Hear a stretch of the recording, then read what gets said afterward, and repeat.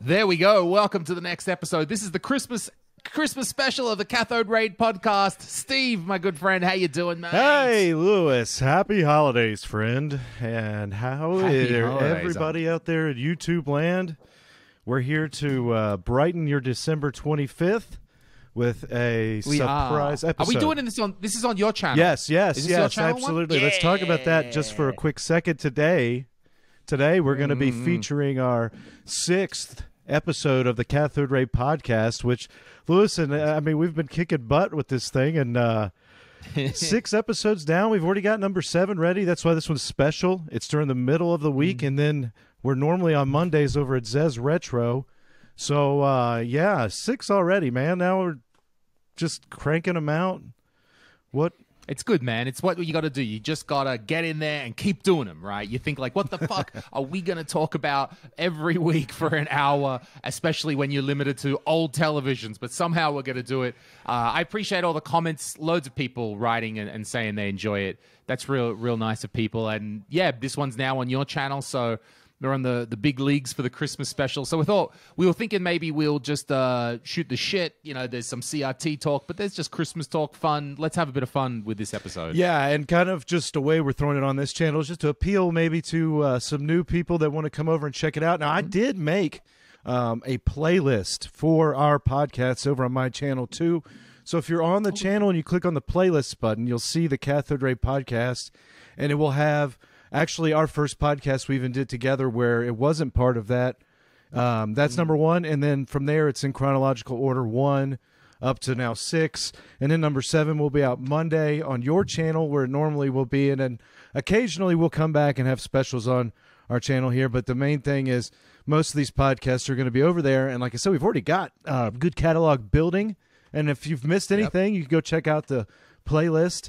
And definitely go check out Lewis's channel. But again, we already had, since we were able to do this, we already had the next one, number 7, ready to go. So Lewis, why don't you tell us a little bit about what we got in number 7?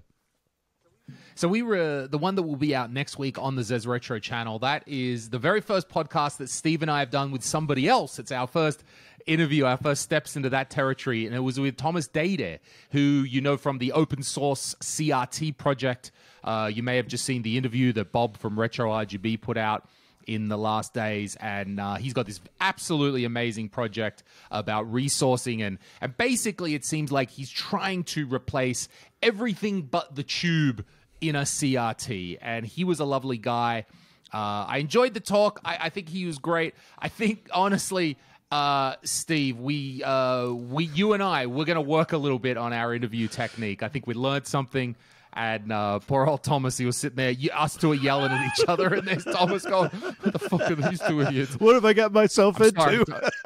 Exactly. So, Thomas, we thank you for being on, and we thank for everyone listening, and know we're working on it. So it was fun, though. It was a lot of fun and very interesting project. What are some of your takeaways from that interview? Well, Steve? I definitely think we brought a kind of a different perspective than his original interview with Bob. Bob got into a lot of these technical things that really were even over our kind of, or my understanding on certain aspects of CRTs. Not only that, but you could tell just by talking to Thomas that he had an incredible knowledge of just power circuitry and things like that on an expert level, an engineering level.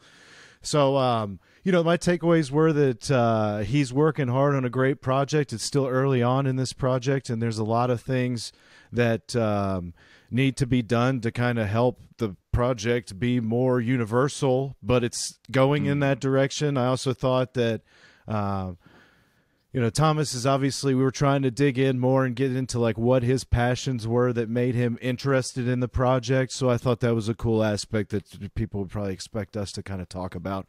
So other than that, I will mention that Thomas was kind enough to jump on with us, and it was like a situation where he was out of town. So once it got towards the end of our interview, there were some hiccups with some audio. I tried to go in and kind of abbreviate what I knew that he was trying to say sometimes when I could tell, but that's like you said, it's all growing pains. We're learning this stuff. It's definitely still going to be entertaining, and that's kind of like what we're doing here is we're trying to take and talk about things that are current and also interesting to us in the technology world, pop culture, whatever's going on really within our little framework of the internet. And so that's our appeal to you today, is just to like check out. Don't forget to check out this interview with Thomas. We definitely appreciate any feedback you guys have for it, right? Yeah.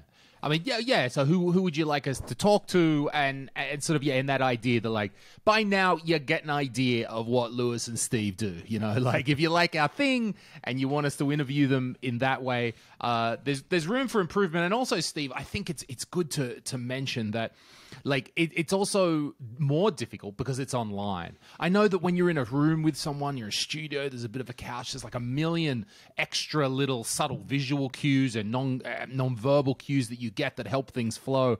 And when you've got like this laggy internet, and and again, kudos to Thomas. He was on holiday, the poor guy. He's not even at his home. He was on holiday. I was like, come on, let's do the interview.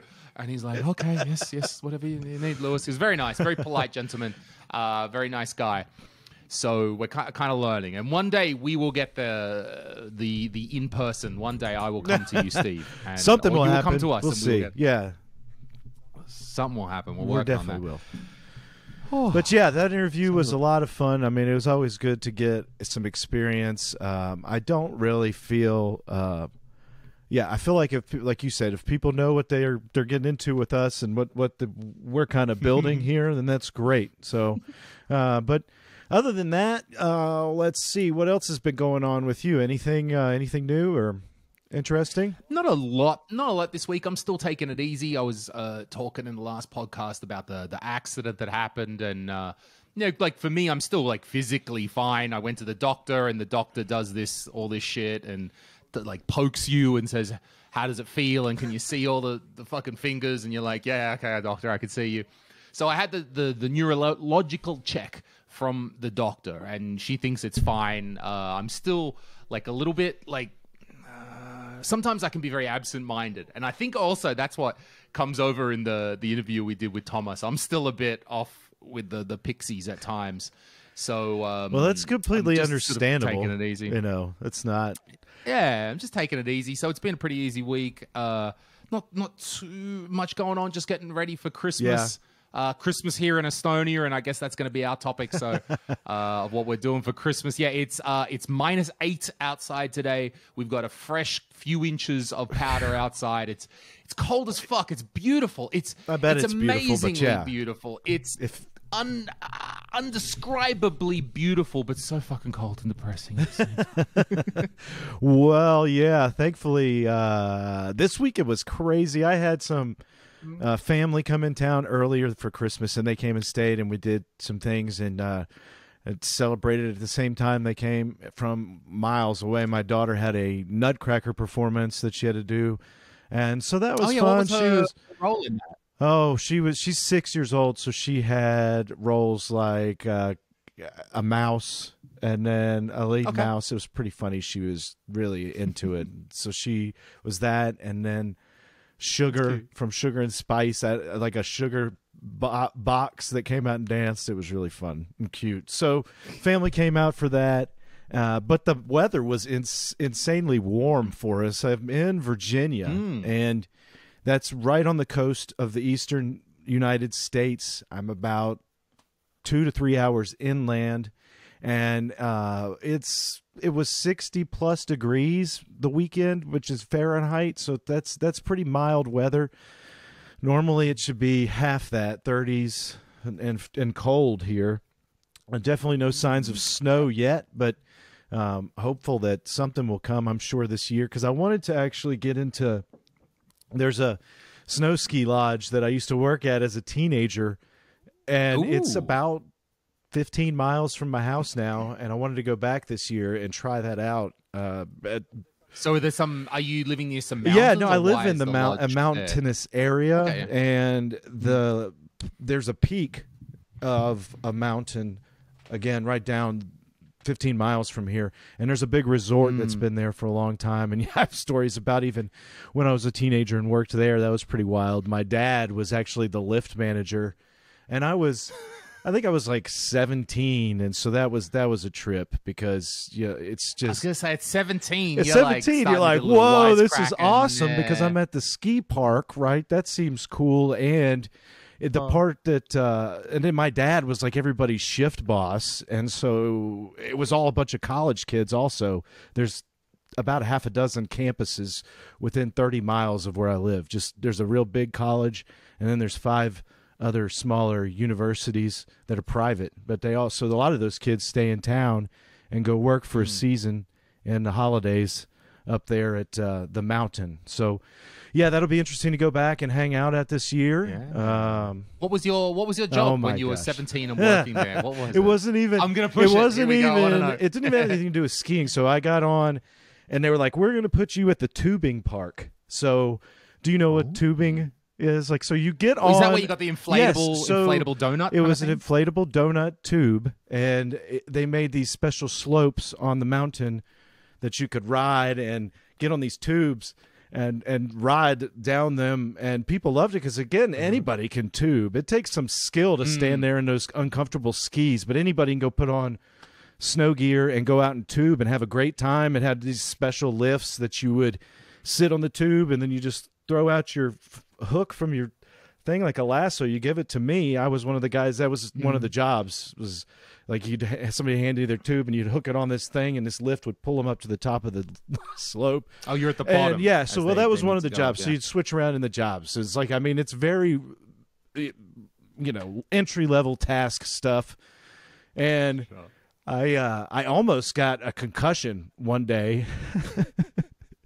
So there's a couple of jobs out there. A couple of people would be working at the bottom of the lift, like I said, helping people get on, and there'd be somebody at the top helping them get out, and then there'd be lines, and then they would have basically tracks where they'd have 6 lanes that you go down from the top. And then you get down to the bottom, and there'd have to be somebody at the bottom saying, "Hey, I'm glad you made it. Now, can you get out of the way? Because more people are coming, and they're about to run you over." And usually it wasn't a big deal. People would have plenty of time to get out of the way because it was sloped up in a way that it was supposed to slow them down. And then there was hay. And then at the back, though, were these huge nets with giant hay bales in yellow tarp-like baggies zipped up, big, huge things. And then behind that was a little wooden fence, and off that was like a cliff ravine into a creek. And so it was like, this is your safety, right? So naturally it's supposed to taper up a little bit, so your tube comes down and starts slowing down as it goes up.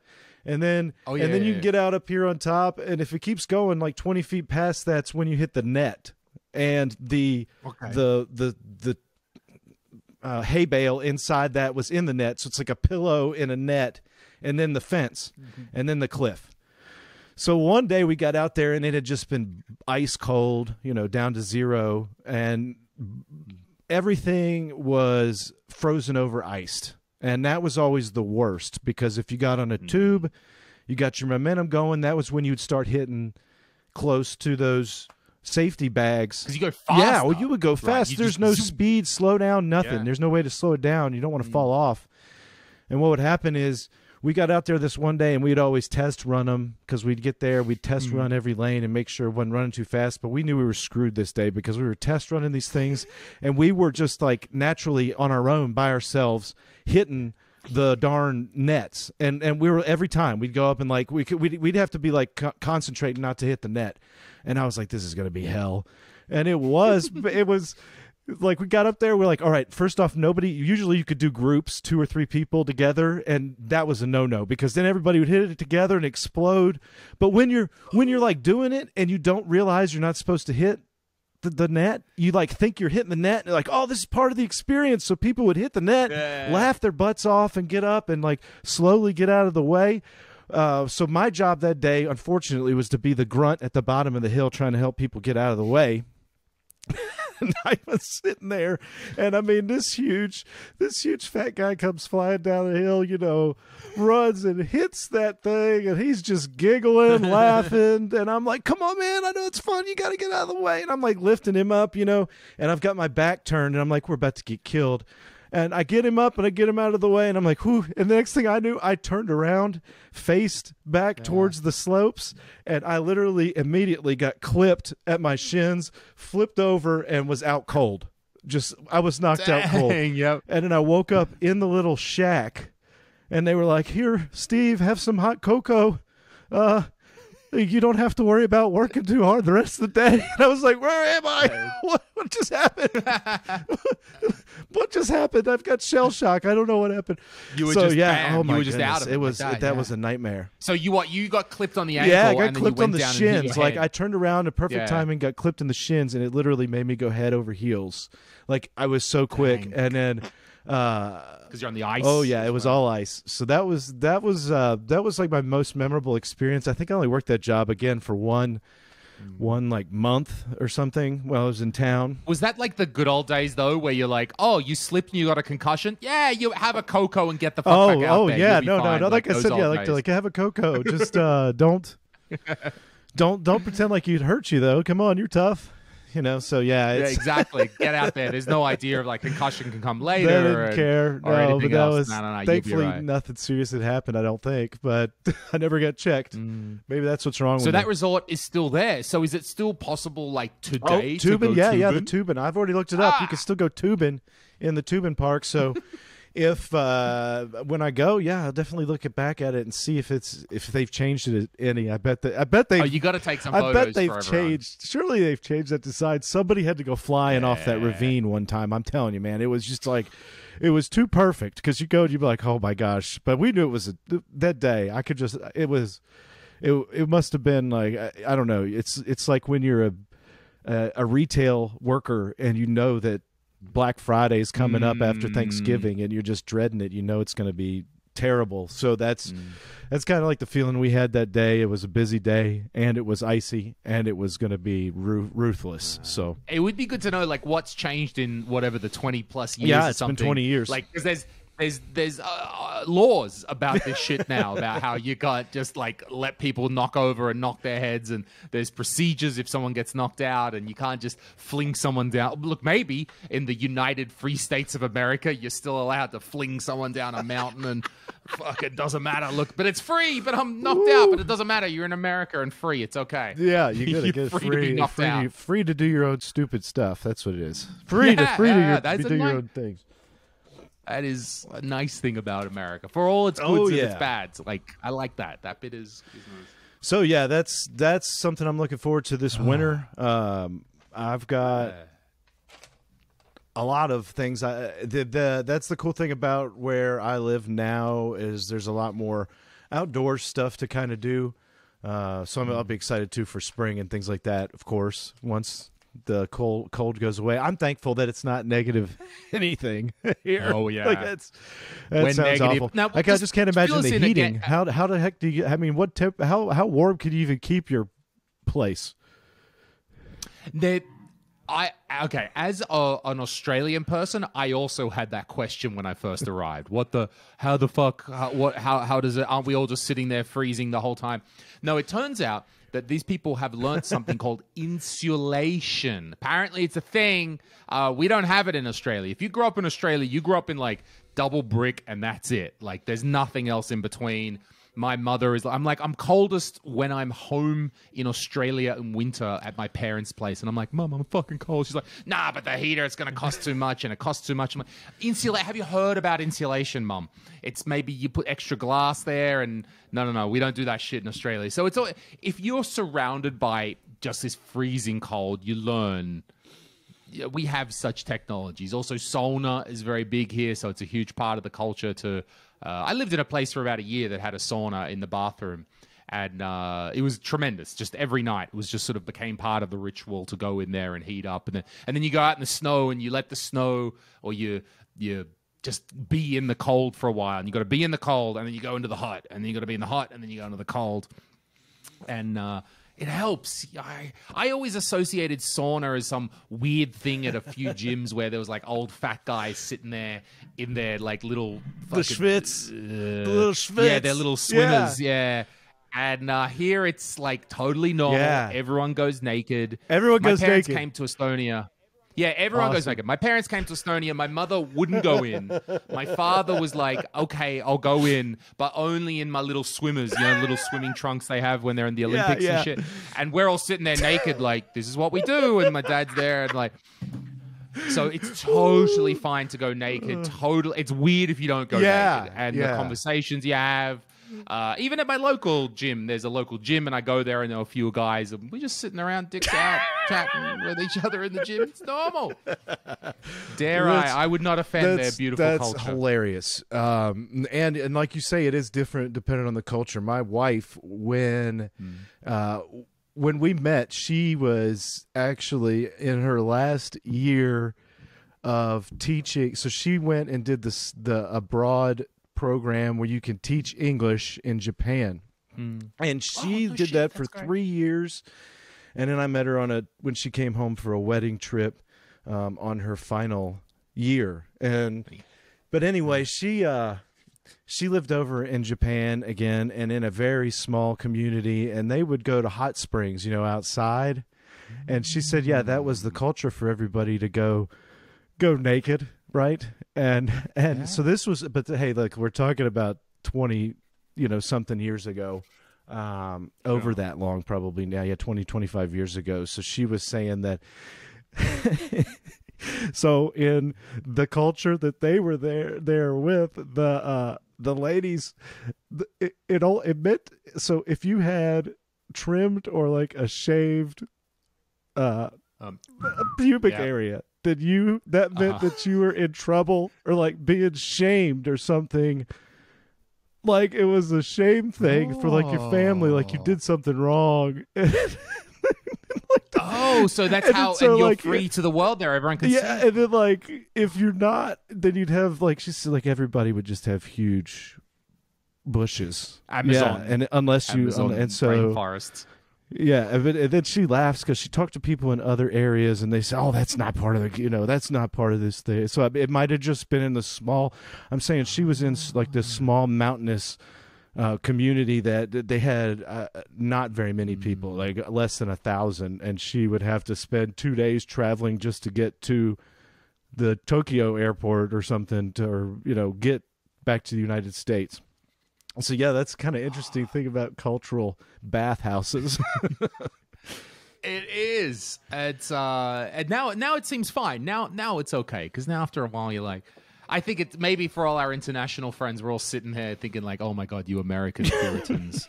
We can't see each other. Look, I was the same. No. I always thought it was fascinating. I remember growing up, and there were always rumors that you could see like naked people just on the news. In other cultures, like the nightly news would have certain cultures would have like topless news or something, and we just were baffled by the idea of that. And here during the 80s and 90s, it was like advisory everything. No, you can't see anything. No, so now.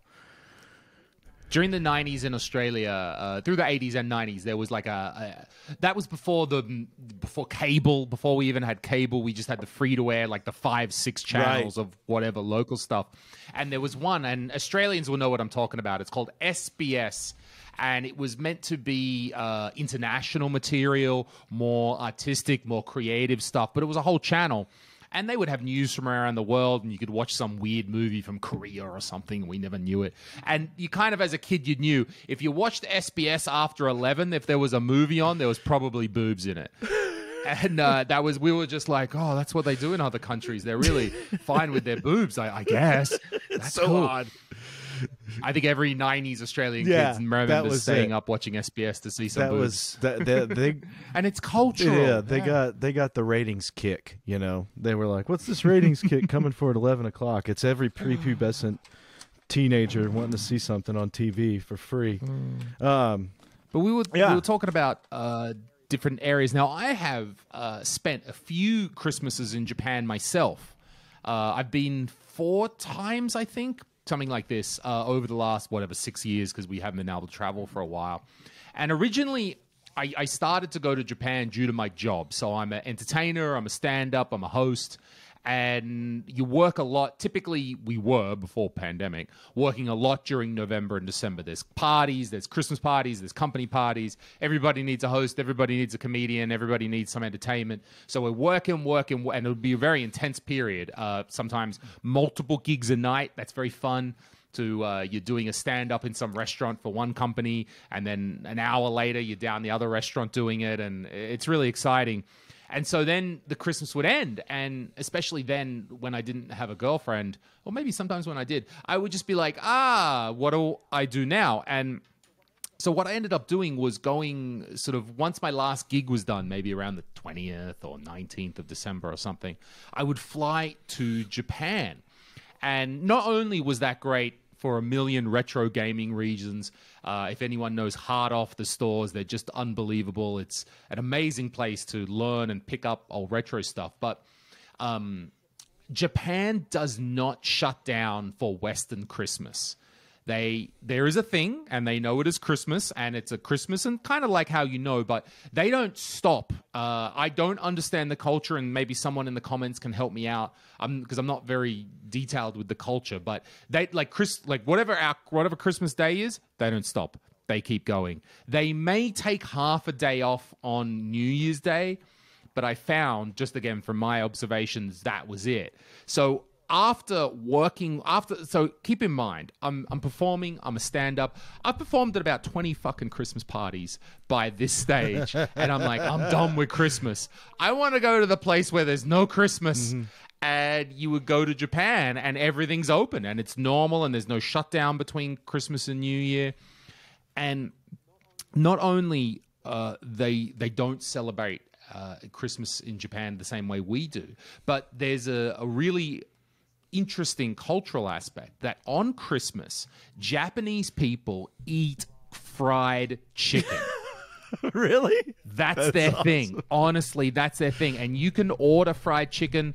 They have many 7-Elevens and Lawson and like these sort of convenience stores. You almost can't go 2 blocks anywhere in Tokyo without coming across some sort of convenience store. Now, first of all, each of them serves fried chicken 23 hours a day. There's about an hour from 4 to 5 a.m. where they're cleaning the thing. They always have fried chicken, and if on Christmas you make your order to the 7-Eleven for whatever you want for Christmas Day, I want this many pieces, and you then go to the corner and eat your fried chicken. It's so weird. On Christmas. It's so weird. I asked my wife what they did during Christmas too, and she said the same thing. They would maybe acknowledge it. She never said anything about fried chicken. I'll ask her if they did anything like that in her area. Sure. She said that they would celebrate more, like you say, at New Year's than Christmas, and Christmas really wasn't a thing. They would give more gifts at the New Year's, and they wouldn't give gifts. Okay. Sorry, wouldn't give gifts on Christmas actually at all, really. So, and she had to go back to work too, like you say. And so it's not. Yeah, right. It's a regular work day. Yeah, it's a normal day. And I often talk to you about this stuff because as Americans, we have different holidays that aren't celebrated, obviously, in other areas. For example, at Thanksgiving we just went through. And there we go. I used to also work in construction, and I used to talk to people about these other holidays that were supposedly in existence. And one of them I always thought was funny was Cinco de Mayo, and I don't think that is a real holiday. It's just a day for like beer to be drank. I'm not positive on that. Like Americans in your culture, it's just like all of a sudden it's been put together as a drinking beer day. But I don't know if anybody can enlighten us in the comments on that. I just seem to remember that one as coming up a lot as being like, no, that's not really anything we celebrate. But there's also a reason why. So the question then becomes, why do Japanese people love fried chicken? That's the American thing, Christmas. Right? It's maybe right. Why is that? It's an ode to America or something. Fried chicken and marketed in a way. So So the story goes, and again, I'm far reaching on cultural things. If anyone knows more, please write in the comments. But the legend goes that there was back in the day, and I want to say 70s, 80s, this sort of thing. There was the guy who was trying to bring KFC chicken to Japan. He's an entrepreneur. He's trying to do that, trying to bring. He's like, well, Americans love it. We might be able to get it going. They open up the KFC store, and no one's buying this stuff, right? Japanese people, they don't understand it. They don't know what this is. It's maybe they've heard something American about it, but they don't really know. And this Japanese bloke, the manager of KFC, the OG manager of KFC in Japan, he's scratching his head, and he starts to think, well, turkey, chicken. He starts to kind of build this connection. And so their whole marketing campaign was Americans eat fried chicken at Christmas. Turkey fried chicken, right? He took it Thanksgiving. Yes. It's not even Christmas. Doesn't matter. He sort of blended it all in. Like, you've heard these crazy American people eat turkey. Well, that means they eat chicken at Christmas. And it sounds nuts, but it worked. Since we eat turkey at chicken. It was the way that fried chicken got established through that bounds. It was his sort of Hail Mary marketing campaign. Yes, American people, this is what American people eat: fried chicken at Christmas, so you should too. And now it's a thing. Now, and I'm sure there's much more to it. Someone else could fill me in, but I'm happy. I ate my fried chicken at Christmas. I'll do the cultural thing. Yeah, I bet it was really, really good too. If they were just trying to sell it on that day, especially, I bet it was really good. Oh yeah, and there's always fried chicken available. I mean, you can go to the KFC, but it's everywhere. Yeah.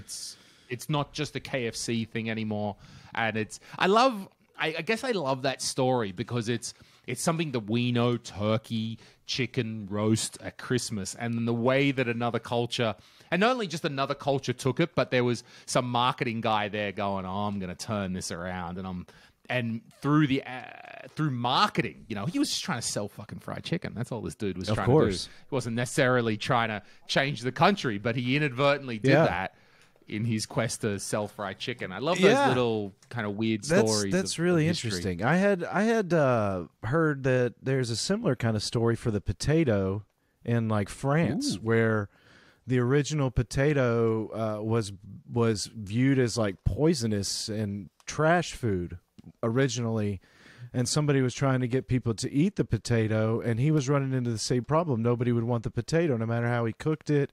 No matter how he proved that it was safe to eat and plentiful. The only way he eventually got people interested in the potato is he would grow fields of the potatoes, and then he stopped selling the potatoes, and he put guards around the potato farm, and he hired the guards, and he said, "Look, I want people to steal these potatoes, so if you see them stealing the potatoes, don't do anything to them. You just guard the potatoes like there's something valuable." And that's eventually how he got the potato to be interested by the French public as a food source, as opposed to just it being trash, is literally by putting guards around it. And that small town eventually came around to the potato. So that's another little myth. There's a lot more to that story because, like you said, it was all psychological and like a marketing idea really for him to try to sell potatoes in the end. But yeah, that's cool. I have a question for you as an American then. Okay, while we're on this food topic and where foods come from and so forth. Good. I watched this documentary the other day. What do I know? On the History Channel, right? Here I am on the edge of Europe watching American history and the History Channel. And they said that the hot dog was basically invented and popularized by a bloke called Nathan down at Coney Island in New York. Have you heard of this story? What do you think about it? I don't know. That's it's either one of those legends to try to sell Nathan's Famous hot dogs, and maybe that's why they're called Nathan's Famous. I've never really heard this story because I know they addressed that in the documentary that he just said famous in a very American, the most American move ever, which is I've created something new. I'll just write famous on it. And then it becomes famous. A lot of these things, too, if we went back and looked, it could be that it's that, or it could be that, he saw somebody else's idea and just marketed it to the next level. Like the Zuckerberg Facebook thing where he took it from those twins in college. So you know, it could be either one of those. Honestly, I've never heard that, but that sounds like it would be, yeah, a History Channel thing. Sure. And I love this, that's also like, as from the outside, like that's the American way. Like it's like, oh, some guy saw something and then he took it and marketed it better. Yeah. It's not viewed as again, I'm reaching out here in American culture as a bad thing. Like, no, he was just smarter. Oh no. Like, again, yeah, he was just better at it. He's the one who generally the idea, not the idea that you can market something. It depends how you market it, right? If you're trying to scare people into stuff and things like that, that's viewed differently than it's trying to say, you know, I brought this hot dog. But there are things and there are tales of food that are true. So, for instance, the lobster and Maine lobster is famous now, like probably worldwide. Maine lobster, Northeast. But I've heard of that. Sure, but so originally, Maine lobster and lobster in general was considered garbage food, and it was what it was done is it was collected because there was so much of it they would collect it and feed it to prisoners, and the thing was is they would cook it and then just let it sit, you know, and then serve it. And it wasn't until they started the train. There was a train line that went up and down through the Northeast into Maine to like New York and Philadelphia that had that train started picking up fresh live lobsters, and they started cooking them live right then, fresh, and serving them on the train. And then that's what turned that in from literally something that nobody wanted to eat at one point and was considered like trash for prisoners to a decadent, luxurious food. And it was all because they figured out not to cook it and let it just sit out like, you know, like some other meat. And then it was just the fact they could cook it fresh, and they turned it into a whole delicacy, and now it's an entire industry around it. Dang. That's a good one. I haven't had a lobster for years. I grew up in a small coastal village of Australia. It's called Nelson Bay. It's about an hour north of Newcastle. If anyone's watching, if you ever watched that Australian TV show Home and Away, it's just like that without the bad actors. It's just this idyllic blue, golden sands and blue sky. And we could go down to the local fish co-op or whatever, where they fish market, and the fish would come in, and then you would go down in the afternoon and get the latest stuff. And that's one of the things I didn't understand as a kid. Like, I just grew up where there's amazing seafood and some forest I can go through, and I'm going to climb this mountain, and then I'm going to literally go spearfishing. And I had no concept that wasn't a childhood for almost anyone else in the world. And it's almost reason, well, why does Lewis live on the cold edge of Europe here in Estonia? Because I decided that the dolphins and the golden sand wasn't good enough for me. I had to go traveling the world, and it turns out nowhere's quite like that. Yeah. But here I am, nevertheless. Well, that's cool. Yeah, that's what I think people underestimate a lot of things you could still do in some areas. A lot of people forget. So if you're more into nature and things, that's kind of one of the reasons I came back here too, was to try to get back into some things that I had not done in a long time. There's a lake like where I lived, but I didn't. It wasn't really. I never really went on it to do anything like fishing. However, here I like to go on the river and do fishing, like on a smaller boat and just drift and things. Did you take that boat? Oh you were yeah. talking about? I got a new boat too. My dad went out and got somebody. It's winter, so then he's like, "Oh, it's winter. We're gonna find the best deal on a canoe." So now I've got two of these things in the backyard. This other one's gigantic, but at least it won't sink because it's plastic. So next time I hit, is it big enough to put a outboard motor on? Yes, so a it? little motor on it, and that'll be helpful because last time we went way too far, too long. It turned dark and almost sank. It was a nightmare. At the end, I think I broke a bone or two in my foot too. I was in pain for like 6 to 8 weeks afterwards, just in my foot. It was funny. That it. Did you have Brutus in No the canoe way. or the boat? I don't know. I mean, see, I always have this feeling of disaster when I do these things with my dad, and so I was like, I'm putting my cell phone. I'm leaving it in the car because I know I'm like we're gonna get soaked. This boat's gonna sink, and unfortunately, most of that kind of happened. And we got back after dark, and I was like, well, at least I didn't bring my phone, so I didn't have to worry about losing it or getting it wet. But it was Did you catch anything? Yeah, caught tons of fish. That was the good thing, is we caught so many fish that at least it wasn't. You go out there and nothing happens. We caught tons of fish. What is it like? Fish that you would cook or smoke? You or could, what but did you I do just with it? release them. They're mostly Alright, small that's nice. fish, and like the big ones would be I don't know, a foot and a half. Ah, So okay, not, too I mean, you advanced. could eat some of them because they're like trout and things like that, but most of them you just throw back, and just keep going. It's really cool though because you can see, you catch them there mostly. Well, here's what I did. I was trying to fish with this lure, and I wasn't catching anything for like the first hour, and we stopped over on the rocks, I think to take a leak or something, and I looked down and there's a huge crawfish, which looks like a little lobster. And they're all over in the river. So I just was like, screw this. I grabbed the crawfish and I put him on the hook. And then I was like, I'm just fishing with this. And I threw it out. And then like 3 minutes later, I caught my first fish with that. So I was like, awesome. And then I switched back over to the lure and started going and caught a ton of fish. And the cool, really interesting thing is it's so clear, the water in the river, that you can see even the deep parts. You can see all the way down to, say, 12 feet or something. So you can watch the fish move and you can cast towards them and you can see when they see your bait and they're chasing it, and then you watch them go up and hit it, and that's a lot of fun to sit there and watch them. Like you see, sometimes you can see them, so you aim over there and then watch them chase it, the jig, and it's a lot of fun doing it that way.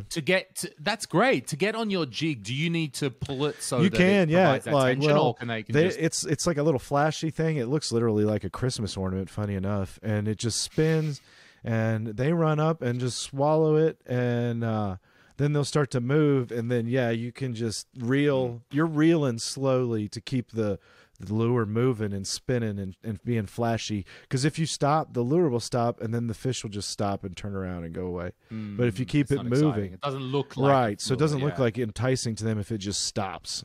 So it's only if it's keeping moving. So you got to get them. Sometimes you'll move too fast and run out of line, So it's a lot of fun fishing like that. And then it's just more for the aspect of doing it than to keep it and eat them. You could, but it's a Sure, funny that thing. sounds And the great. river path is something that was traveled like for hundreds of years through North America for trade. Before there were cars, this was the path people took. The river goes one direction, so they would walk with, I think what they would do is they would get all their goods together and they would build a wooden raft, and they'd literally go down this low-lying raft, either kind of riding it, or if they had to get in lower waters, pushing it and walking next to it. And they would do this all the way up to a trade point. They'd get to the trade point, and since the river's only one way, you're not going to go. So that's when they would literally get out after a couple months and take the raft apart, sell all that wood and everything they brought with them, and then walk back along the riverbed back to 2 or 3 states away by foot. And that was a trade route. And so you could still go down there because it's not owned by anyone. So you can still get in these entry points and actually go down this waterway. And there's a few of them that are like that still around here. So that's really fun and cool to think about historically. That's great. That's years, what people are used to using do. that. Like, because exactly my question was going to be, Steve, the river goes one way. What the fuck did the people do after that? But it was just we walk home. That's it. That's like now. Yeah. That's you think the part about like. I bet that was always like the thing about if you were a new guy, it's like, finally, I'm going to be out on my own. I've left home. I'm leaving the farm and I'm going on this trip to the big city to do this trade run as a grunt. And they're all like, you're like complaining about how hard it is. And they're like, you think this is hard? Wait till we walk home in the winter. It's like, man, it's hard when you're not trying to burn your jacket to keep warm one night or something. It's like, so interesting stuff there. A little bit of interesting. As a kid, I used to because I grew up sort of where I grew up. There's on one side there's surf beaches, and it faces the I want to say Atlantic Ocean, I think it is, or is that the Pacific? It's the Pacific. It faces the Pacific Ocean, so great surf beaches. But there was also a big harbor essentially. and inside then you could do some fishing. And right near the headland, right near where the harbor would exit into the ocean, I would go down there and catch squid or calamari, as people might know it. And it sort of looks like an octopus. It's a little bit different to an octopus, more or less the same thing. And something people might know about squid is, well, squid's ink. That's the thing that the squid is known for, that it has a sort of an inky substance in it, and when it is threatened, it will spray that ink out to try to disorient the enemy or whatever that is. So I would use these lures, and they would look like a shrimp, and they would be weighed so they would look like a shrimp is a prawn, we say in Australia, going through the water. And then you pull one in. But the thing is that when you pull him in, because he's a squid with the ink, when you get him close, what you've got to do is then knock him against the rocks a few times. And then each one of those he would like a teenager on 4chan, just get it out of his system. And then you could pull him in, and then you've got your squid, which you could make calamari from. Yeah, geez, I miss making calamari. That's fresh. crazy. Yeah, I never thought about that, getting fresh calamari like that. That's awesome. Yeah, man, it's only frozen stuff up Yeah, here. well, so I've had it in sometimes I still do restaurants. it. That's about it. I've never even seen it in really stores or anything here very much. Wow, because it's a tube. Yeah, right? yeah, That's it's how mostly basically it's a tube, chopped up and fried, battered and fried. and then they make the ring. That's how they do. And then that some of there. them will So, have the little tentacles on them still, Yeah, sometimes you can also cook the tentacles on the end. So I had no concept that was an idyllic upbringing. When I was doing right. it. You're just like, You huh? just take it for granted, Caught a right? fucking Yeah. squid. Yeah, caught a fucking squid. Now I want to leave. This is boring. Yeah, now Zuckerberg's going to have everybody putting on Oculus and going, oh, I want to go squid fishing now. Oh, let's experience the experience of experience. It's like, come on, man. All right. But yeah, so let's jump over here. I wanted to talk about some stuff here just real quickly with you, it being, the end of the year now, pretty much. And I have some interesting statistics I thought I'd go through. If that's all right with you, from your YouTube. Yeah, production stuff. Okay. This isn't going to be like Money Made or anything like that. That's not really any. But it's interesting though. We've all that's not really of any significance. I would say if it was, I would even add it in here. But yeah, so if it's all right with you, I could talk about some of the things. Yeah, let's go through it. So we're giving a bit of a recap of your channel, like for the things some that of the have stats. happened. What's been done? Let's do it. Let's hear about it. People for love hearing example, we've gotten 85 total, and I actually produced another one, so it's probably 86 total videos for the year 2021, which is 86. I mean, that's about six, almost. It's almost right at my goal of 6 a month, and I mean, it's about 1.5 a week or so. And then, but out of those, 14 of them were exclusively for Patreon. So that's not something anybody else, if you're not on the Patreon, you wouldn't have seen those. But those were just behind the scenes, the exclusive shop tour that I've been doing for almost a year now. And then outside of that, so leaves over 72 productions. And then of those, I only did 4 shorts, which I thought was interesting. YouTube's always trying to tell me to do more shorts. I do one every one every quarter, and I don't know. I mean, to me, it's kind of like silly. I guess if I wanted to do that, I could go start a TikTok account. So that left 60. Oh yeah, I want to see Steve doing a little dance. Yeah, like right. this. That's sure people care about that. 68 videos like that were production level. 9 total podcasts with 10 hours of content there. Went to 1 convention this year. We saw the video. So that was good. I did not get to do that last year. I didn't do any live streams this year, which was kind of interesting. But maybe we can do something about that in 2022. And then I think we're getting so there. yeah, that was just an interesting amount of information. I did have some stuff too that for 2022 to look forward to. Obviously, podcasts are here. I've really enjoyed it so far, so I think that we can probably say if we're both around creating content in 2022, we'll be sticking with our our podcast here because I've been enjoying it. I don't know. I know that I think you have too. Oh, look, Steve, there's something I want to tell you. I'm not really getting into this, mate. Sorry. So now's the time to tell you. Yeah, that's it. This is the farewell forever too. So it's either that or that. So maybe we could do, and we've talked about hopefully doing this show a couple times live also. So that'll be something over 2022 to look for. I'd love that. So I'd love that. I'd love to do it live. I'd love. We'll discuss which channel should. Well, it be I think it's fine to switch it up. People to be there. Some questions. Switch it up. The questions from people are really their input, and I've thought so much about questions and how to help people ask better questions. How can we help people more? Considering we're talking about friggin' television, like how to. It's very hard if you've got a problem with your television. It's very hard to express that in text, how to get that information across, and we want to help people, but it's hard to just do it when you're writing a comment and to find all those little things. Yeah. So we're improving. Yeah, it is. It's there. much easier to have a conversation because sometimes I even got messages today from a Patreon member who was asking about some things not working right on his Commodore monitor and sends a picture, but at the same time, it's like I need a lot of context too, where he said it was working fine one minute and it's not working the next minute. And it's like something happened in between there. So unfortunately, you kind of have to go back and be like storyteller and try to backtrack and then figure out, like what went wrong in this thing. So that happens.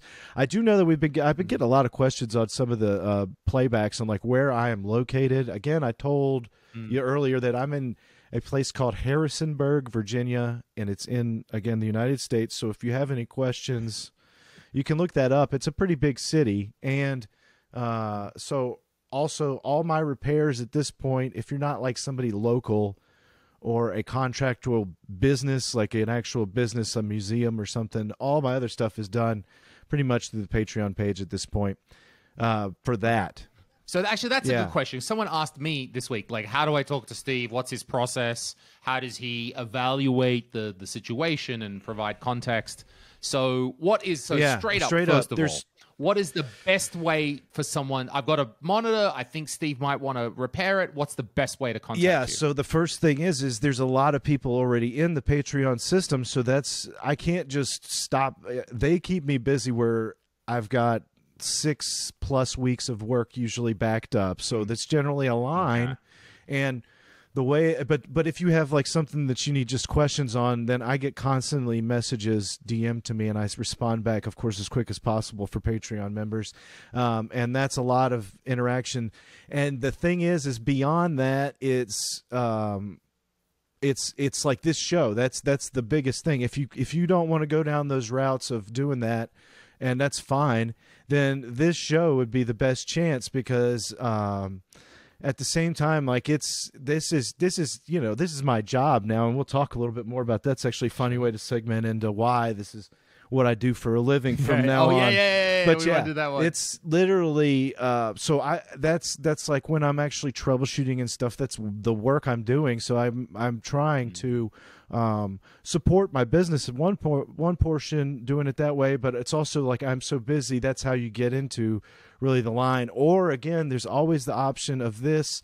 You can send me messages if you're on some side of social media, and I do sometimes respond to those when I have time and I have extra time and I'm just thinking, hey, I want to answer some questions. I do that sometimes from time to time, but as things keep growing and going, I don't really know that I'll have a lot of time to be dedicating even to that anymore. So unfortunately, I think the two best ways are obviously to go through the Patreon page or send us questions and we will address them as best we can here. And then, of course, during those live shows, it will be even easier to interact, I think, back and forth with some people specifically on certain things. And then, so just to give a little bit of a plug right now, if you are a Patreon member and you are in the United States, now look, eventually maybe this year, I'll bug Lewis. I'll send him a huge package of these and make him repost them all to you guys over in Europe. I'm not sure how that whole European mailing system goes. That's a fucking great idea. So that we can get you guys stickers too. But literally, so here's what I did. Over the last 5 days, it's been like 8 days now, I opened a merch shop with on the YouTube channel. So if you look down, they're going to have banners of merchandise for Retro Tech, and there's a lot of different things on there. But if you go there, there's stickers, and there's also, you know, other things. And first off, if you do that in the next 5 days and you go through and order anything, they'll give you 15% off since it's a new store. It just gives you that deal. So if you go there now for the next 5 or 6 days, you could still get 15% off. But here's 2 of the stickers that I've got, and I'm giving these away. I made an announcement in the video for this month's Patreon exclusive video, but I'm giving them away if you're in the United States. I've only had about 5% of the Patreon members contact me and collect stickers. So I know there's more people out there. If you're listening to this and you want a sticker, just DM me, and I'll get you one. And free of charge, nothing. I'll post it and everything.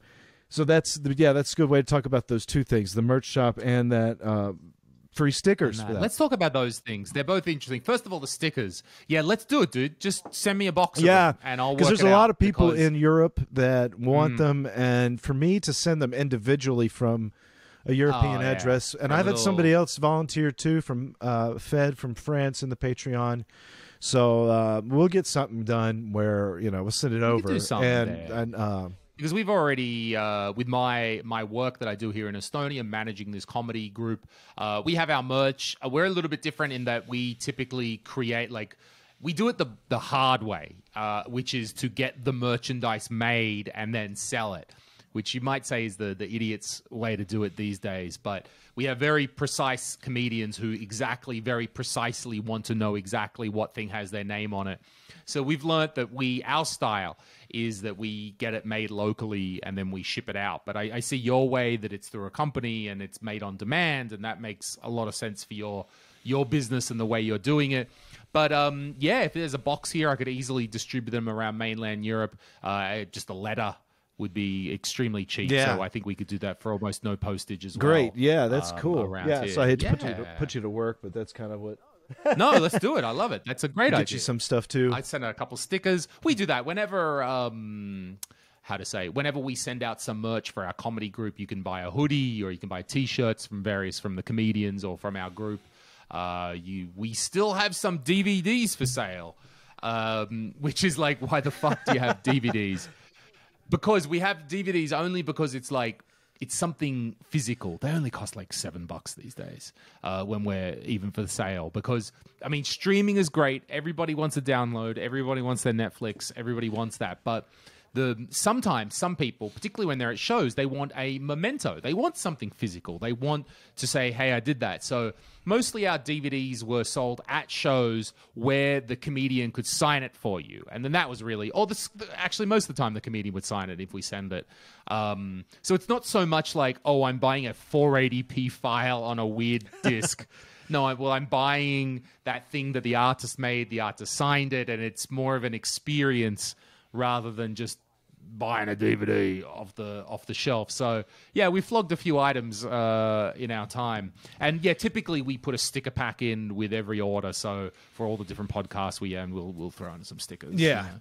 And everybody everybody likes stickers. Well, this is a great chance. We've gone almost an hour now. We can finally jump into probably what will be the thumbnail topic on this Christmas special. Wait, we're going to do it. I'm going to get myself another beer. Go for it. Go ahead. I'm just going to set this up a little bit while you go. Go for it. All right, I'll get my beer. Yeah, so as Lewis and I have been going over past work experiences.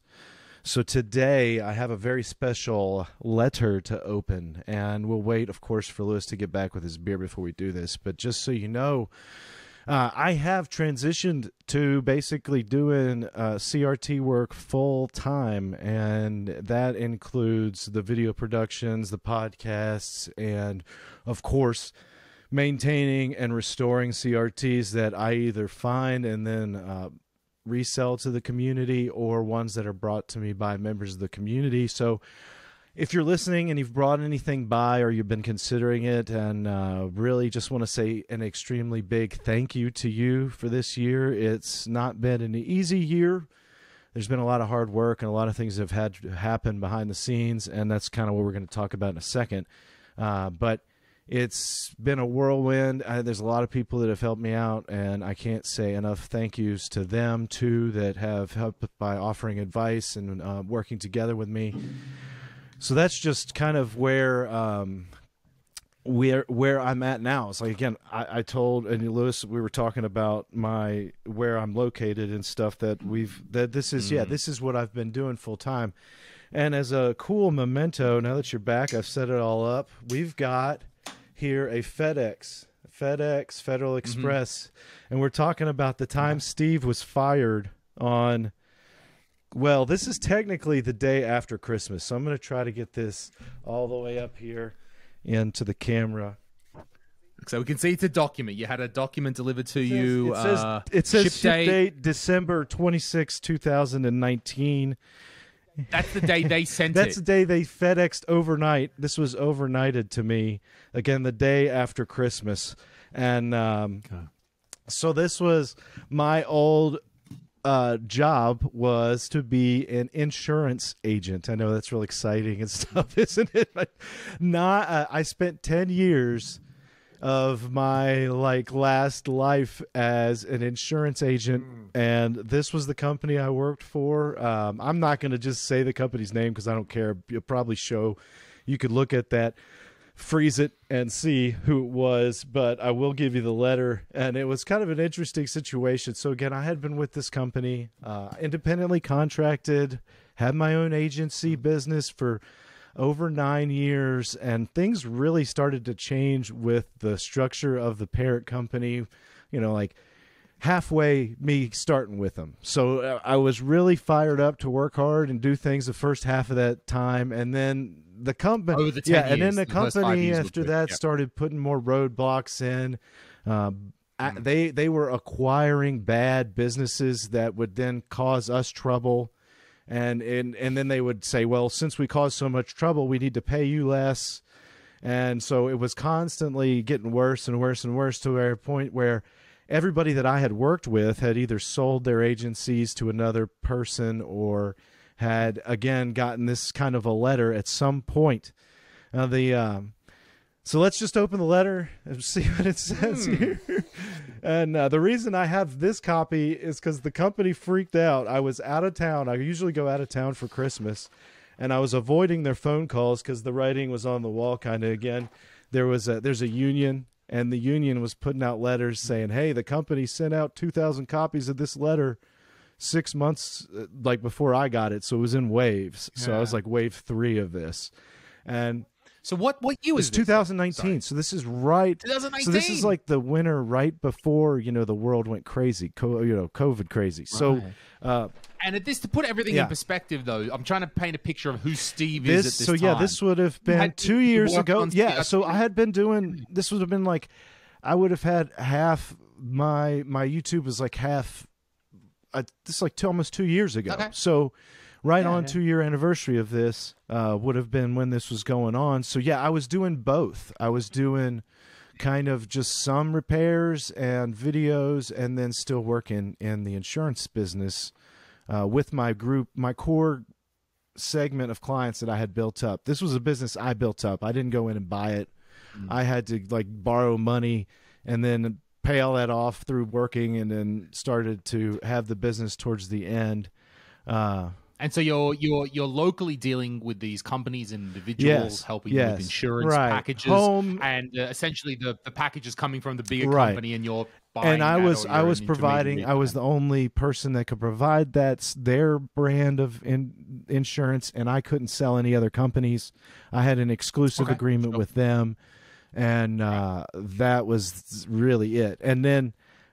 So we've got the letter here, and I'll read this I tried to set this up. I guess, obviously I was still reliant on that business at this point. Now I was making some money off RetroTech, and it was still not very significant, though. It's it's early days. It's just more of a fun passion thing that was, a hobby that there was some potential with.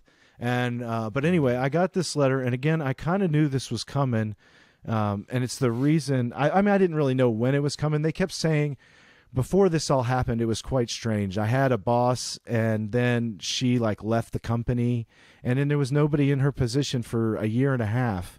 And so that whole time of the year and a half, like when she left, the day before she left, she came and visited me in the office and said, you're on this list, you know, to be, if you don't get your act together, you're gonna be fired. And I said, what does that mean? What does get my act together? How do I do that? She's like, oh, well, there's no specific way. And I was like, well, that just means I'm screwed then. There is no, it's like, it's a sales job. So it's like, here, sell this much and you'll be fine. No, there was no answer to it. So you knew you were screwed. They just said, oh. They couldn't give you a sales number. So then, like, and I was like, okay, okay, whatever. So I was like, I know this isn't going to be good. So I sat there and she was gone. And then it was the December that I got in 2019, I started getting a call from a new lady who was taking her position, and she's like, I have to meet with you. And I'm like, it's Christmas. It's the week before Christmas. My office is closed. I'm traveling. No, I can't meet with you. And she's like, oh, this is a matter of extreme timing urgence. And I was like, okay. And so I was like, look, I can't meet with you. I can meet with you after the holidays. And they wouldn't even wait till then. So they literally, that was Christmas Eve. They went back and wrote me this lady, Lisa, wrote me this letter, dated, it's kind of funny. She put the date of 12/27 on the paperwork, but as you saw from the FedEx, she wrote it for the 26th so that it would be arriving on my hands on the 27th. So she wrote it probably the 25th, the 24th, who knows? It says Stephen, 12/27, 2019. Your appointment agreement may be terminated on 3 months written notice. Please be advised that the companies are hereby terminating your appointment agreement on 3 months' notice. Accordingly, effective 3/27/2020, you will no longer represent in any capacity any of the companies that are parties to your appointment agreement. Oh, and then it just says some more legalese. The company expects you to fill out your post-termination agreements. A representative will be contacted to retrieve all confidential property. And then they wanted to take my telephone number too. I told them to suck, kiss my ass. I took my kiss. The telephone well, number? See, so I had my cell phone number that I had. On the ads, yeah, and on the ads and like... stuff, and then which I had always paid for, and it was linked to like my family account, and so they were like, "Well, we're taking that phone number," and I said, "No, you're not. You can't like not take it, or you can't take it." Because that really wasn't in the, it said if I used the number as like my personal use before I started Farmers, then I could fight them on it. According to my contract, it said they couldn't demand it. So I just told them I wasn't giving it to them, and I didn't demand it. Now, the funny thing is there's a lot of legalese in there. So what basically happened is the reason, and one of the reasons you get stuck in these agreements with these big companies is they do have like ways of enticing you into it, right? So you could see there it said the company can give you 3 months written notice to terminate you, right? So they had to. So I mean, It's not like the worst situation, and that's kind of what it was. Is you get they say they're going to terminate you. That means you got to work 3 more months, but they're paying you the whole time, okay? And then. So that's 90 days notice. And then on top of that, to do that, they have to buy out your contract. So my contract was worth a certain amount of money up to this point, and they would have had to have paid that out after the 90 days in payments. So it's kind of interesting, which basically that amounted to 6 months pay for me. So you were getting almost 9 months of severance kind of, for getting knocked off this job by them just basically cutting you. And that's only way they could not do that is if they had some kind of cause, like legal cause or ethical cause to get rid of you. Otherwise they had to do that. So that's why I was never really that, eager to just always be worried about being fired or something. I knew that there was that back door. The thing that really sucks, and that this is the reason I know I was set for this, and the reason she said it was such a time limit is I was 6 months away from basically hitting a 10-year, and that would have made the payout number double. So they would have had to pay an entire year's salary if they'd have let me go another 6 months. And So they didn't. Obviously, they wanted to get rid of me around Christmas. So that, well, yeah, that's how it came out. And the funny so thing was, I was flipping out. I was like, "Holy crap, man! The world's like, I don't know what the hell's going on." And then all of a sudden, like within weeks of that, the rest of the world started to hit the turd bucket with me. And so I was like, "Well, we all are kind of starting over here." And you don't feel so bad after all that. And I used that. I used a lot of the money and a lot of that to set myself up here where I am now. And the only reason I could do all this is because of the growth of things, but also because I've completely eliminated. I've taken that time, the payout, and everything to eliminate all my debts, and have no high obligation on anything. And that really has allowed me the freedom to not have to worry about not being able to, or to be able to take care of things with less money coming in if you're not spending as much. Of course, I live a very modest lifestyle and things like that. What are you talking about? I see the wood panel back there. That's fancy. This is real. Steve. It's very fancy. This is the real wood panel, like from 1965. It's warped and beveled in places. So yeah, it's high. Oh wait, I can actually probably flick the camera up here so you can see my awesome ceiling I've never fixed. Oh, there it the is. Little water hole up there where big something. Yeah, living the big life pimpin' here. lifestyle. That's right. There is a hole in the I'm just in this wooden basement shelter, and that's it. So, but yeah, I thought that, I don't know if that sounds how did you interesting. feel in Oh that my moment? gosh, like when you got that letter, how did you work? Because like. Oh yeah, really? Okay. Even though I knew it was coming, I mean, it's still a shock, and it's still, you got to tell your wife. That was embarrassing, and my family. You knew it was coming. Well, you knew it was coming, kinda. And you knew that you could look after. Did you have an idea that it was like, well, even if they fire me, I'm still going to get 9 months? Did you know that? Oh well, I always knew that was there because my contract. I was like, Right. as long as I don't do something that they would have for cause. But I did know that they didn't really see when they did during this whole restructuring thing, and then when they fired that other lady, left the company. They actually did try to use something where I changed offices. So I had an office for a period of time that I split with another agent who was there 10 years before me. So he was a really senior agent. And so I split an office with him in town, and it was both our agencies in one office for the same company. And we had a secretary. Well, one day he took a buyout. Somebody came to him and offered to buy his business out along with 10 other agents, and he said, I'm just selling. And so he sold, and I lost my office space because it was leased in his name, and I wasn't going to pay the same office lease space for two people, take over the lease. And so I was like, well, I'll just find a new spot to lease from. And so I got rid of that office, and then Farmers was like, well, we're not approving. They kept not approving offices I would submit. Like, I have to take an office, find an office, a lease, and then they would say, oh, well, you have to submit the lease and the pictures of the office, and then we'll have a board look over it and tell you if it's an acceptable place. So they kept saying that, well, there's other agents in your town now, and we don't want you to have an office in that town. And I was like, well, you can't do that. And they said, yes, we can. And the funny thing was, throughout a period, a company will revise their contracts.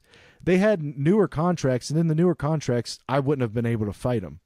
But I had an older contract that was phased out, and I was able to fight them with it. And they basically conceded and let me put the office where I wanted. And that I knew then that I wasn't going to be there forever, because the way they treated you're the target right, the way now. they treated me, I said, you guys are just treating me like crap. And I told them that. I said, you guys, I said, and I really got frustrated because they would come back and tell you stuff and act like they're your friend. And I'm like, you just, you spent this whole time just lying to me. And they weren't used to that. They're not used to little subjects calling them liars and stuff. They don't like it. So after a year and a half, they just figured they'd bite the bullet, finally pay me off instead of waiting 6 more months. Because then they would have just had to pay me twice as much. So you were an independent, you were running your own independent business, but then the company was still obliged to cover things like the office and some No. operating I was expenses. obliged to cover all that expense. Then why do we need their approval for anything? Exactly. That's what they started doing, saying that they had authority over us. And It was. Like, what do you That's care? exactly. Just let me sell the fucking insurance and it was already. funny Just let because me- it was before even this. It was a time nobody wants to come to an insurance office. Nobody wants to go meet with the insurance agent in What is this, person. Right. 1973? This is Who's doing internet this? times, man. Everybody was doing. That's all my Yeah. business was internet or phone. It was never on the office that I moved to.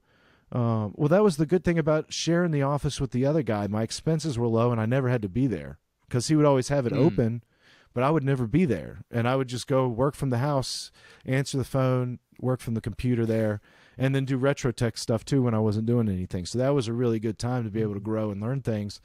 And so now I've kicked all that to the curb. I actually did try to get with another guy for insurance for a little while right after this period and start again. And it was just so uninspiring. And the guy I worked with was a total like android of a human. I would constantly be like, constantly be like, dude, are you even really like a person? I would be in arguments with him, and I was like, I just told you this, and he would just like be robotically spitting off stuff, and I'm like, hello, Earth 2. I was like, so I knew the right away, and it was kind of funny. I left town, and I told him I was doing this. He's like, one day he calls me, he's like, so you're not selling as many new policies as I thought you would. And I was like, yeah, look, I'm doing this other thing now with the CRTs, and I just don't need it. I don't need the headache. And then he's like, oh, well, I mean, come on, meet with me. I want you to stay on board and do. And I was like, yeah, okay. I went and met with him, and I was like, look, I'm really doing this. I'm leaving. I got my debts paid off. I'm going to do this. And he was like, well, you always have a home with us. And I was like, well, you never trained me on how to like get myself paid for like certain things. It was like a really long drawn out process of like telling I sold this policy. I need to get paid for it. It was a pain and never trained properly to do it. And with insurance, you get paid every time something renews. So like the policy goes into, so I had stuff that come up for renewal, and I was like, so you never paid me for those, like, it was like $1,000. Like, you never paid me for any of that.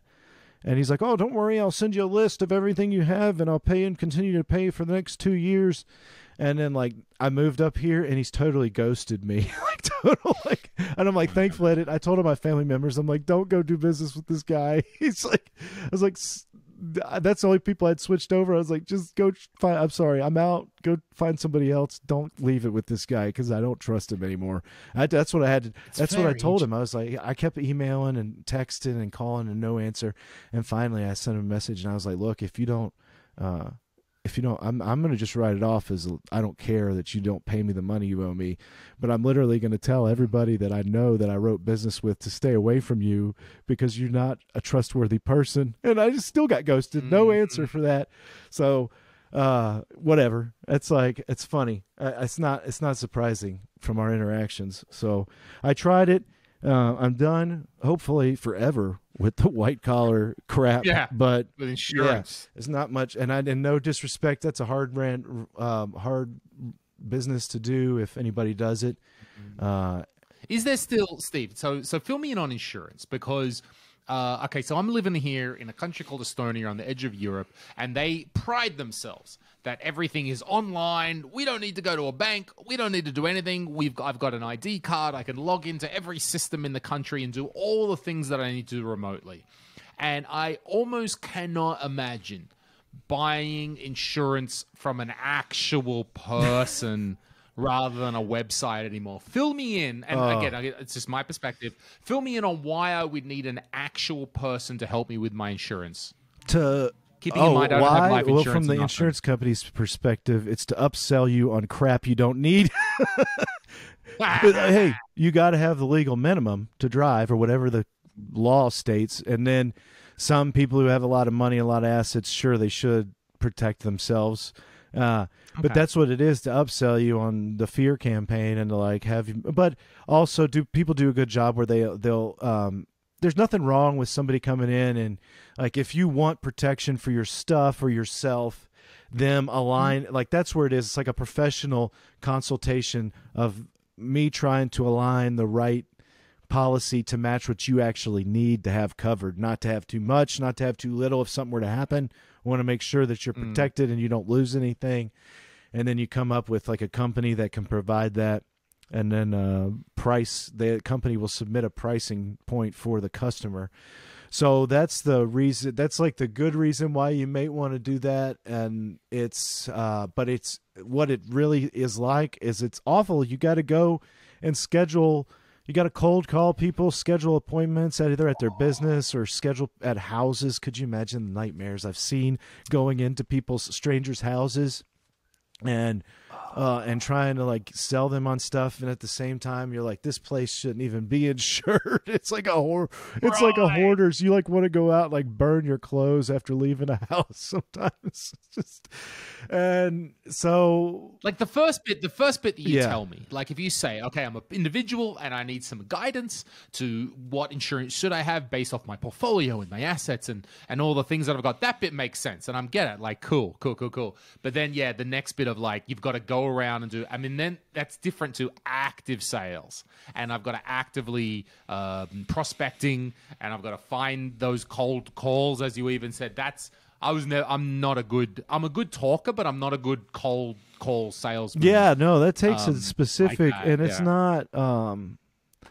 It takes a different set of skills to be able to call somebody out of the blue and get them to commit to meeting, and then having them actually show up. We have to show up. We had to pay a lot of people a lot of money to get them to be able to do that, and it's something that a lot of people don't even want to do, which I don't blame them. And then there's a lot of laws to protect people from it, so it's not even a big fishing pot you're looking at. But it's a fine idea. But the thing is, they tried to take that idea of personalized insurance stuff to the masses. And that's not something the masses cares about or will be messing with. The masses is not.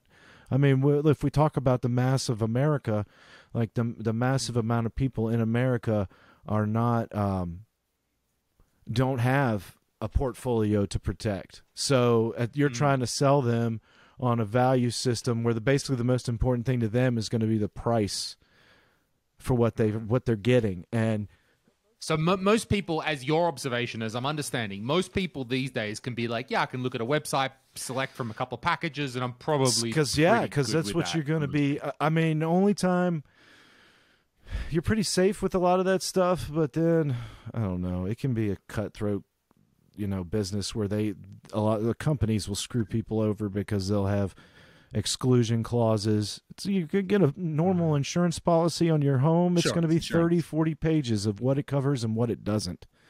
And so it's like it's not got any less complicated over the years. No one's really cut out the complications. Was it difficult for you? So you're selling insurance. There's a company, they offer the insurance, and you're selling that to individuals. Was it hard for you sometimes when you sold a package and someone says, but I thought it covered this, and the company's like, no, it doesn't. Yes. But they don't think the company's bad. They think you're bad because you sold it to them, not the clause of the company. Yeah. There was one lady. I felt bad because she was from like Chicago, and so she'd always have these Chicago like sayings that she would say that would just sound too funny to me being a Southern boy. And she would always call and talk about these coverage things and not being covered or some exclusion. And she would always say, now, Steve, this is horse hockey. And I was like, what the hell does horse hockey mean? Which I guess is just a funny way of saying horse shit, but it's horse hockey. Yeah, horse hockey. This is horse hockey, Steve. When I came down there, you said it would cover this, and you're not wanting to cover this now that this has happened. Oh, yeah, that was always awful. And right, because you're trying to be a reasonable person. Yeah, it's your credibility. It's your word. And so you're trying to do it. But on the other end, the company, well, they're a company. Yeah. They're conniving. They're doing this and that. They're moving around the gray areas. And so you have to sort of justify, I've run into the other situation, too, where your clients are trying to be shady.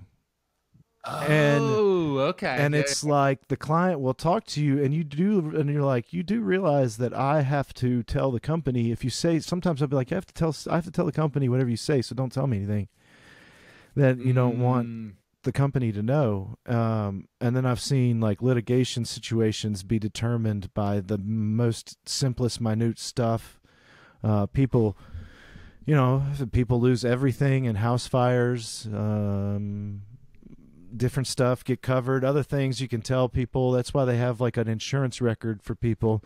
They file stuff normally, then they file. There's a history of people that will have like a filed claims, and a lot of companies will just not accept you unless you've not filed a claim in a certain amount of time.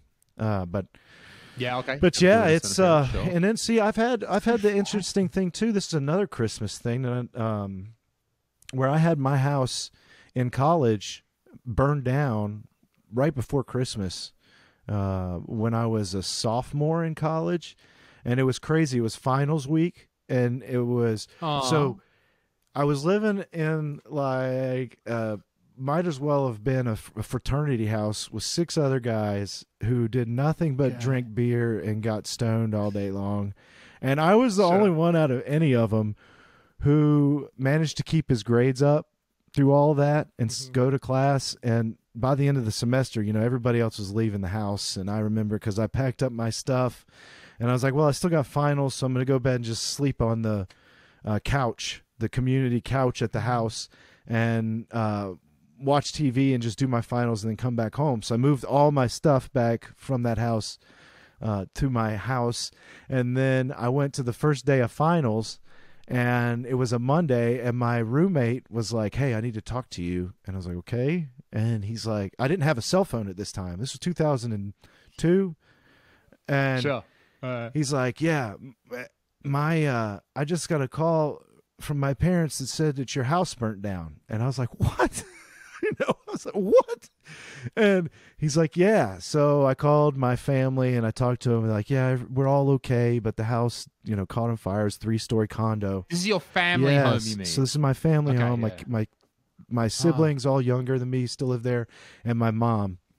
And so the house burnt up, all my stuff burnt up, and I just remember, because now I think about what I was doing when all that was happening, and I was at that house watching Charlie Brown Christmas on a 5-inch wood grain console television that was left there on a raggedy old thrift store couch, watching that because that's all I could pick up with the rabbit ears, and watching that while the house burnt down. But it was that was a surreal experience because you find out kind of what really happens in a full loss, and like the companies come out and give you money and tell you to go buy all stuff, because I lost everything I had burnt up from my childhood. The family stuff. All my clothes, all my video game stuff from when I was a kid prior to that.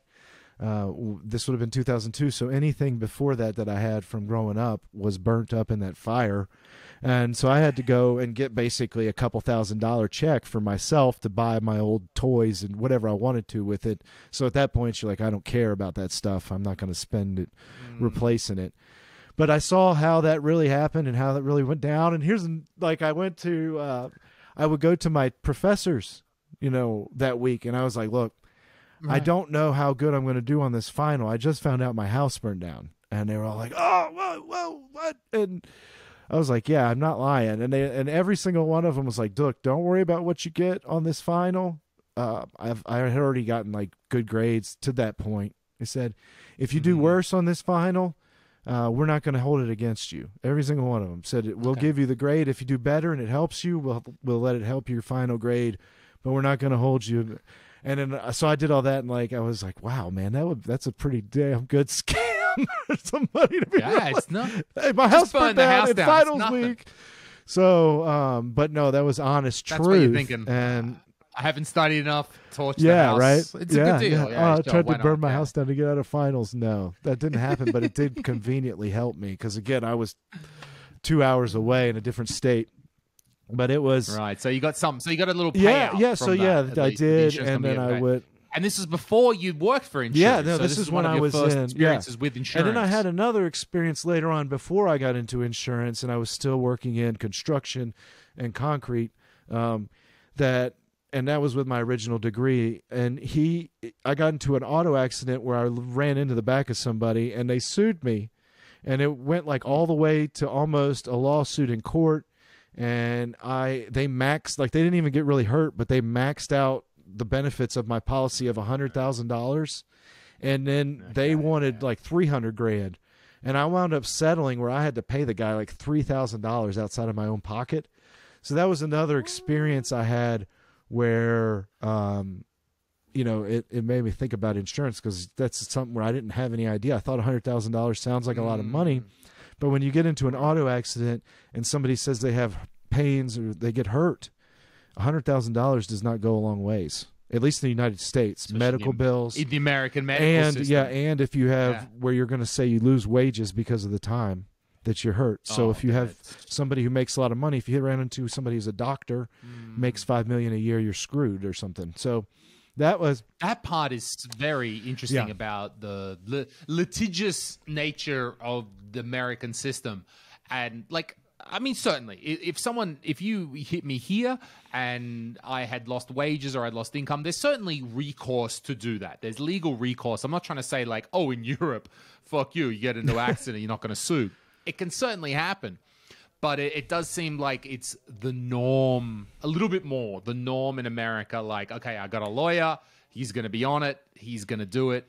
Why are we not like that more? No, in you're Europe? lucky you're not like that more in Europe. And that's a terrible part. Maybe. We're like that in Australia. That's a terrible part like of Western society, is the litigious nature of everything, and trying to make people pay for liability on things that sometimes are rightfully so, but a lot of times it's just attorneys, you know, turning basically tricks. Sure, it's lawyers arguing with and lawyers. just to make their cuts. And that happens more than a lot. Like, I used to know the statistics for this, but because it was part of my job, but the average, so not every instance of liability would go all the way to trial. You know, you'd have this it sets up where somebody gets hurt or something happens and they feel wronged.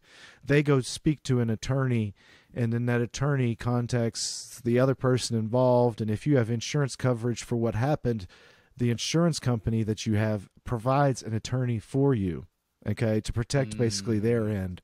Because then all of a sudden they're liable for whatever the amount of money is. So that's kind of like how that works. And then you go through this thing ahead of time where they're sending huge packets back and forth between you and the other attorney, and it's all these claims where someone's like, oh, I couldn't get my pecker hard anymore because of this accident, and my wife calls me a piece of trash now, and that's worth $30,000. And you're like, what the hell? This is literally spelled out in these documents. And so I had to go to depositions on this one, where that's the next step. You go through bickering back and forth, and then the company's like, yeah, you know, this guy's still asking for more money than we're allowed to cover, so you'll have to go and continue down this road till they accept your maximum amount, or they go and sue you, get your maximum amount, plus try to take extra from you personally, like my house, my cars, my family, my whatever, not my family, but my money. Yeah, but so we got to the depositions, and again, this is small town Tennessee, so you know the guy I hit was buddies with so-and-so. The guy was and then you get this sleazy small town old man attorney, and he's in there representing them, and it was just hours of me sitting there going back and forth with my attorney, asking them questions, them asking me questions, and this real eccentric Southern lawyer, you know, the whole time. And so I'm just sitting there. I mean, this is hours this is going on, back and forth questioning, and there's a court stenographer there. So the guy who's the other attorney is across from me on a table, just a regular business table, and he's just taking notes the whole time. And then he like sits the notes down on the table, and then as my attorney's deposing and questioning the other person, he just looks like he's falling asleep sitting up, this attorney. And so I'm just sitting there bored out of my mind, and I'm just sitting there, and I'm like looking around. So I'm looking at his page of notes, you know, from the other type. All of a sudden, my attorney's just talking to this person, his client, and all of a sudden this guy, he catches me with my eyes on his notes. He like wakes up and looks at me, and he jumps up and he slams the notepad real loud in the middle of all this on the table in front of me, and he says, well, why don't you just read it there then, damn it? And then I'm like, what? And my attorney's like, whoa, settle down here. What's going on? And then he's like, I need to speak with him outside one-on-one. And my attorney's like, that's not going to happen. You know, like, you don't get to just say, I want to call a timeout and go talk with him. And this attorney was so fired up, this old man. And that's probably what cost me the extra $3,000, was because he sent, like, right after that meeting, they sent one final offer. It was like $1,000 or the whole payout, and I would pay him $3,000. And he thought I wouldn't take it, right? Because I had no money, too, at the time. I was pretty broke. And so they sent an offer with it, and I said, and my attorney was like, look, I'm not trying to tell you what to do, but you might just want to take this, pay the $3,000. I know it sucks, but it's much better than going on with this crap, going into small court with this crazy attorney and letting him go. And I said, yeah, you know what, you're right. Let's sign the offer, send it over there, tell him, get it notarized as quick as possible, and get it done. And he said, okay. And we did that, sent it back over. And the other attorney was freaking pissed because he thought I would say, no way. I just want to have the coverage from insurance. And then he would just rip me in court and saying that he made a decent offer, but I decided not to take it and then like make me pay. And so he was furious, but hey, that's the way it went and that's the way it goes and whatever. Glad it's in my rearview mirror, but it was a crazy ass experience. I'll tell you the truth. It's so interesting, that theater of court. It's a theater, yeah. He found a moment to make it theatrical. Yeah. Oh, yeah. And to make it big, like, oh, you did yeah, it was. And then it's all of a thing. And, so you got to be careful. Like, I didn't do nothing. I'm sitting in the fucking courtroom. Yeah, What do you want? Jesus, I'm not doing anything here. So yeah, so that was it. I know this happens all over the world. Don't get me wrong, but somehow stories about American legal system are far more interesting, and the way the things go round and round. That's why Judge Judy's the number one show in America. Right.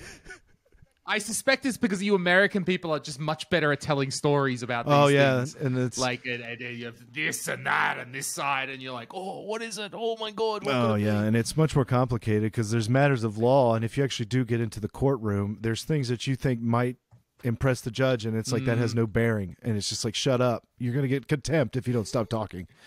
So it's all it's all interesting, but that's it, man. That's our what do you think, Lewis? That's our Christmas special, man. An hour and a half here. That's a Christmas special. I liked it, man. I like that story. I fucking love these stories from your childhood, but your growing up and your experience, your life and your professional stuff.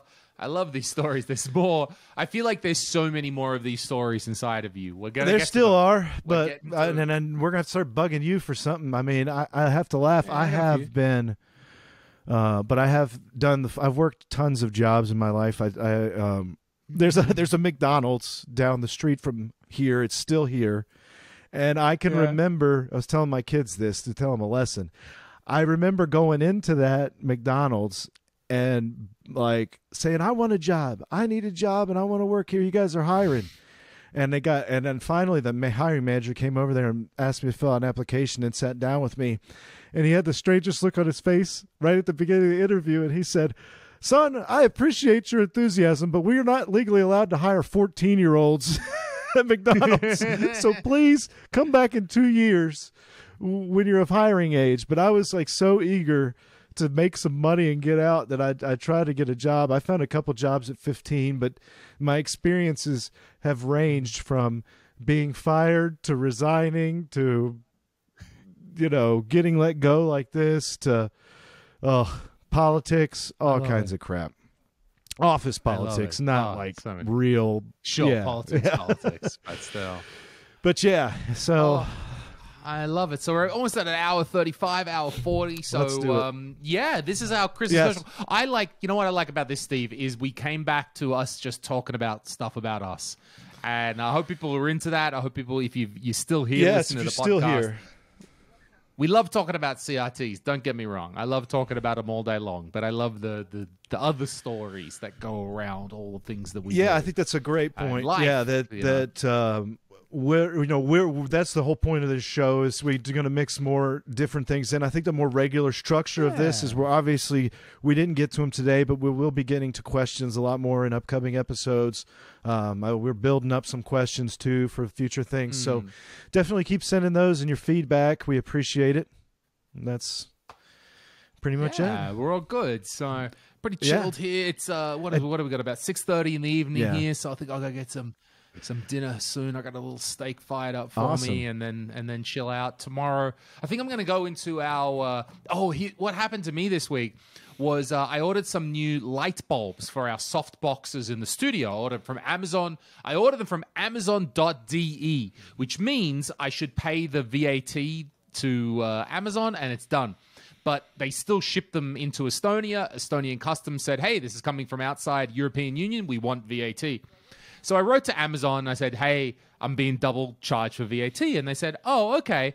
And then I got an email that said, you have been refunded for your VAT, $10, and you've been refunded for the light bulbs for $50. So I've been refunded more than what I paid for the thing. And then I got the email from customer support from Amazon that said, the lady said, I pressed the wrong button and I refunded you the whole thing. Can you send the money back? No, I can't send the money back. No, not unless you do some other shit. No, we're keeping that. Those light bulbs for our soft boxes are ours now. Like, let me just send you $50 here. Yeah. Sure. Like, it sounds like a scam. Yeah, it does. Everything you've ever heard about like, an internet scam is you screwed up. If someone's asking for money on the internet, don't give them money. That's like number one rule you teach people on the internet. So I'm like, no, I don't care. So I've got these fancy new bulbs. I think I'll go into the studio tomorrow, record some on camera stuff with them.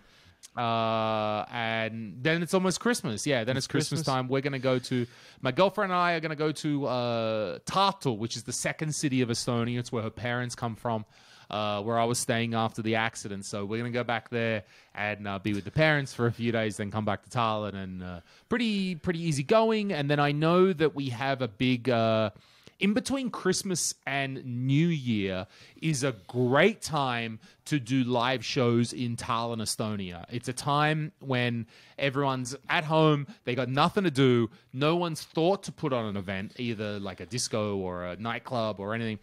And so we always have shows, as many shows as we can between Christmas and New Year, because people just want to come out and do it. So we've got a really big show. It's in a theater. It's a roast of one of our comedians. He's up and coming, and he's pretty popular. So I'll be doing that in between Christmas and New Year, running that show with my colleagues and having this nice roast in a big theater. And thankful that we're allowed to run shows.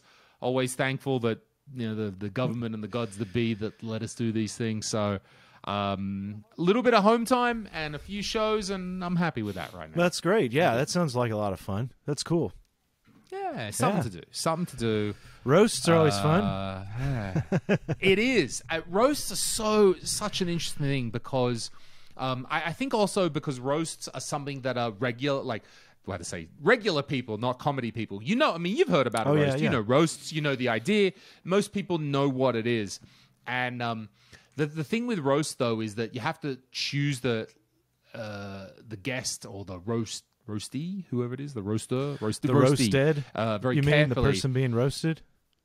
Person being roasted. Okay. Because they need to, often those Comedy Central ones are often about just whoever's hot right now or whoever's that. But to do a proper roast, you need someone who's had a body of work and they have many years of work, and you can go back to that work and you can pull that out and make fun about that.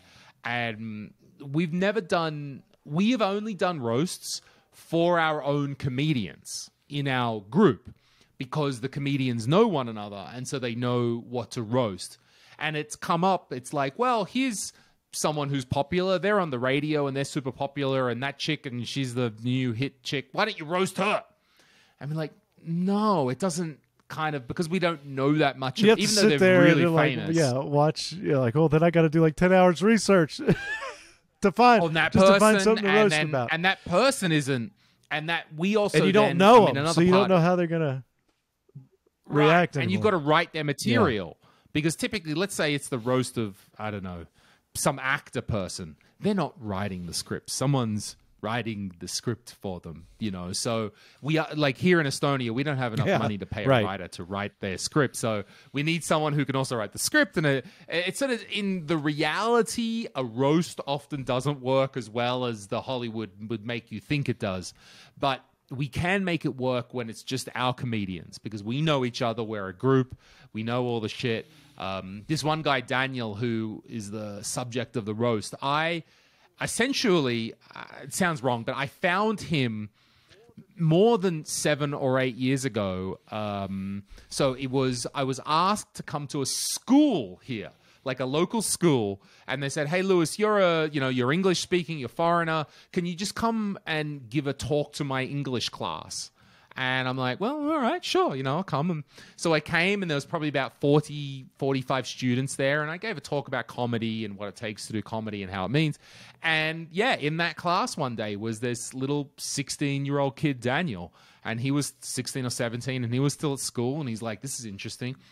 So then he writes me and he says, what do I do? How do I do this? And I said, come to an open mic. We have open mic. Anyone can come and perform. And he was performing with us before he could drink alcohol. Like, we were giving him the free drinks. He could get free drinks in the backstage, because you don't get asked if you're a comedian. You're like, okay, you get the free drink. Sure. So we were serving him free drinks in the backstage before he was even legal. And, so that's why he thought it was cool, probably, right? Yeah, he thought it was cool. Of course, you're fucking 17. You're like, these older guys are going to give me free booze. Cool stuff. It's like what... And there's some girls. There's some girls at the show, so you're like, this just stands your mind. Of course. Bananas, college-age girls, and you're like 17. Yeah, he's loving it. Right. So this was 7 years ago now, and this guy, he's had a couple specials, and he's worked on it, and now it's his roast. So I'll be there, and I'm very happy. It's like a nice coming of age. So we'll do that, I think I want to say 28th. I'm not sure. Here in Estonia. So I'll have something to do. That's good. New Year, yeah. Awesome. At least. Yeah, mate. Well, cool. So thanks for listening on the main channel. And go last thing. Go over and subscribe to Zez Retro for the rest of them. From now on. Appreciate that. Go over there, and we'll have that. The show will be on there regularly. So make sure you're checked out Lewis's channel. Nice. All right. Well, I'll hit the end now, but we'll stay on the line, Steve. Thanks, everybody. So thank you very much for watching.